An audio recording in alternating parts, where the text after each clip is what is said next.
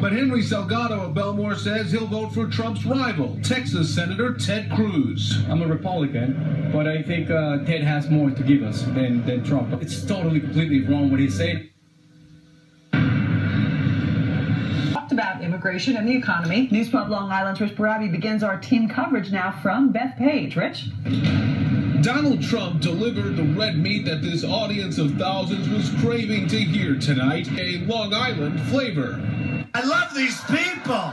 These are my people. Donald Trump may be a Manhattan resident and a Queens native, but tonight's campaign rally tests until a few tense moments. Nassau County police moved in quickly as some Trump protesters and supporters began arguing.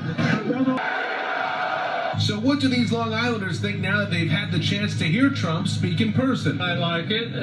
He's strong, and I think he's going to win the country back. It's a beautiful rally, and people will leave here with a very positive message to make America great again. That's the message. My mom's from Mexico, and everyone is surprised when I say that I really like him because they're like, you're Mexican, you should hate him because of the whole border idea. But everything he says makes sense. But Henry Salgado of Belmore says he'll vote for Trump's rival, Texas Senator Ted Cruz. I'm a Republican, but I think Ted has more to give us than Trump. It's totally, completely wrong what he said. Trump spoke for about 45 minutes. His speech was only interrupted once by a protester.